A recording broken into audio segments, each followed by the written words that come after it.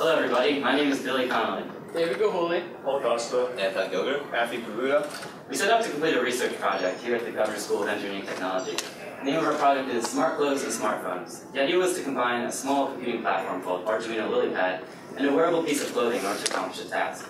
Throughout our endeavors, we created Safe Bike, a jacket and app combination that allows bikers to be more safe. The conflict between cyclists and automobile drivers has always been a problem. Confusion and failure to anticipate the actions of fellow motorists has cost many lives. Moreover, the percentage of toll fatalities involving cyclists has risen in recent years. This is a dangerous trend that needs to be dealt with. There are two main reasons for this trend. Firstly, the number of automobiles has increased drastically over the past decade. Secondly, due to the recent green movement, many motors have opted for more eco-friendly and sustainable modes of transportation, such as biking. Not only has the percentage increased over the past couple of years, but clearly as you can see from the second diagram, most accidents occur from 4 p.m. to midnight. In fact, well over 50% of bicycling accidents occur at night. This is a problem that we want to solve. So how did we attempt to solve this? Well, thanks to the versatility of the Arduino platform and the efficacy of LEDs at night, we decided to create a jacket with turn signals, brake lights, and interface it with an iPhone. The LilyPad is a subset of the main Arduino brand. The LilyPad and all of its LilyPad-compatible components are specifically designed to be sewn into clothing and connected with conductive thread in place of wires. All of our LilyPad-compatible components are 100% machine washable, which are used inside the jacket. It is now time for us to begin working on the jacket and program all of the necessary components. Here on this slide is a layout of the jacket and its corresponding circuitry. As you can see, yellow LEDs were used for the turn signals and red LEDs were used for the brake light. The turn signals were operated using on-off switches, while a momentary push button was used to control the brake light.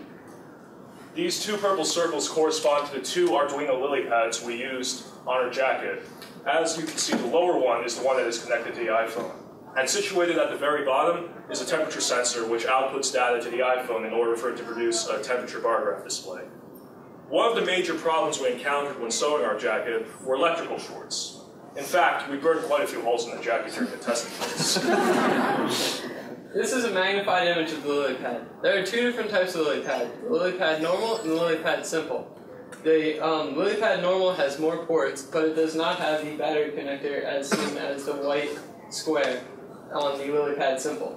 We ended up using the LilyPad Simple so we could use our lithium polymer batteries in order to power the jacket. However, because the LilyPad Simple has fewer ports, we needed to use two in order to fit in the full functionality of the jacket. So, why do we need this jacket?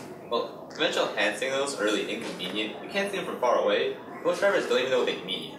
Also, when a biker uses hand signals, they take their hands off the handlebars, and if they want to do a preemptive signal, they hold it there for a long time, which is an unsafe action. Another problem is night biking. Not only do we not get to see a biker a couple feet away, we don't see their hand signals at all. So how does our jacket help this? Well, not only are the LEDs bright, but they're also easy to use. There are two flip switches located near the wrist of the jacket, which allow the biker to use the turn signals without removing his hands from the handlebars. Furthermore, we added a brake light. This is indispensable to biker safety, as previously, bikers had no easily recognizable way of indicating that they were braking, and many rear-end collisions resulted. Furthermore, thanks to the combination of reflective tape on our jacket and the LEDs, our jacket is able to be seen from 150 meters away, which allows even a car traveling at 60 miles an hour an 8-second warning period to either stop or move out of the way. Given the fact that I have the most experience with mobile development, I was tasked with creating the iPhone application. There are two main ways to connect the iPhone to the Arduino, through Bluetooth or a wired serial connection, found at the bottom of the phone. Here. This decision was rather easy because Apple does not expose Bluetooth connectivity to developers, so we had to go with the wired connection through the Red Park serial TTL cable. This allows us to send temperature data, unlock, and lock commands across the cable rather easily. Some of the software we used was Xcode, Apple's IDE of choice, integrated development environment. This allowed us to code to test the application quickly and in an effective manner. Another piece of software we used was Fireworks, a vector graphics suite, which we used to create the logo which you saw in the first slide, and various buttons. Paula also used Zara to create the icon on the upper left. So now I'm going to do a live demo of the application. Unfortunately, the iPhone can't connect to the display, so I'm going to have to use the iPhone simulator, which has some limitations. Firstly, it's going to have to simulate as if it's plugged into the Arduino, but it's actually not because there's no way to plug it in. in a real-life demo with the actual iPhone application, it would work just fine. So you see the main menu, you type in your 4-digit passcode. You can choose GPS, which is a very familiar view to all iPhone users.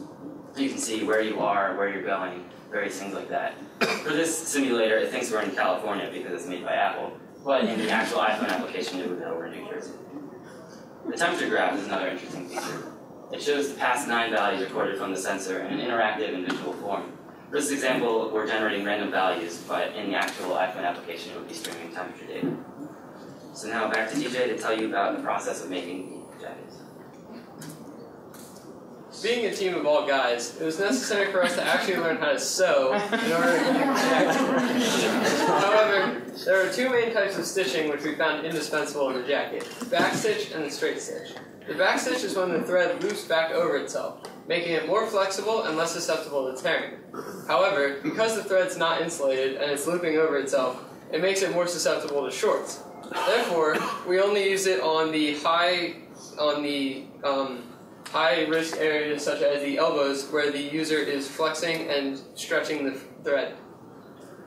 Also, the other type of sewing that we used was the straight stitch. This is the more common stitch. It's faster, easier to use, and it uses half the amount of conductive thread. Also, since it's either located on the top of the fabric or the bottom of the fabric, you can cross threads without insulating. This was indispensable in the more congested areas around the lily pad because we had a lot of inputs and outputs going at the same time. Using conductive thread in and of itself was a problem. Conductive thread is pretty much really thin wire that frays really easily.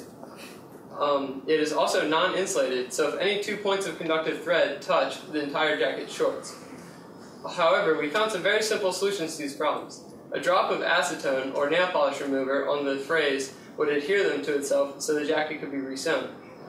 Also, in the danger areas, we insulated it with black nail polish, so it coated the wires and it actually hid them from sight. However, this created another problem because it made the wires much more frail and stiff, and on a few occasions we had to resew. We used many lily pad specific components in the making of the jacket. For example, the LED and the temperature sensor. The LED was used for the brake lights and turn signals, but the temperature sensor is a bit more interesting. It has a sensing range of -40 to 125 degrees Celsius, and it sends that data to the iPhone to make a bar graph. We actually had some problems with insulation for radiant body heat from the user, so we used some styrofoam found in a recycled cup of noodles from our teammate Matthew. Ultimately, we use on-off switches to control our turn signals. These switches behave pretty much the same way as momentary push buttons, except they came with the added benefit of lasting for the duration of the biker's turn. This way, the biker would always know whether or not he was turning. Momentary push buttons, on the other hand, were reserved for the brake lights.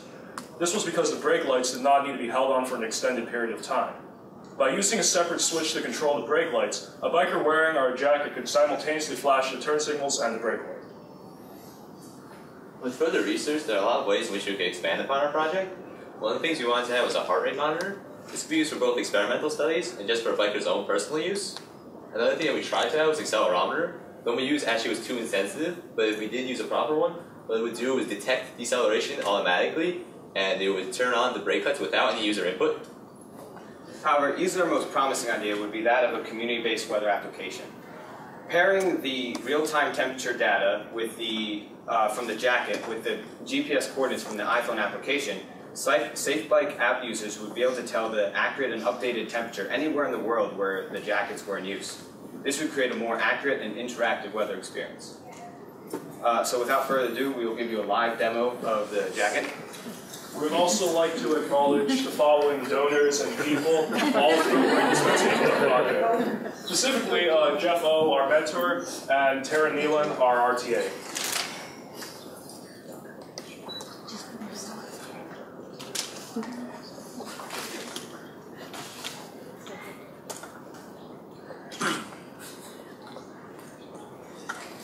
I'll do the right turn signal.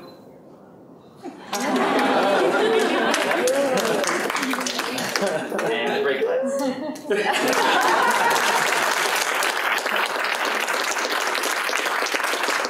case you get into an accident or something, the hazard lights.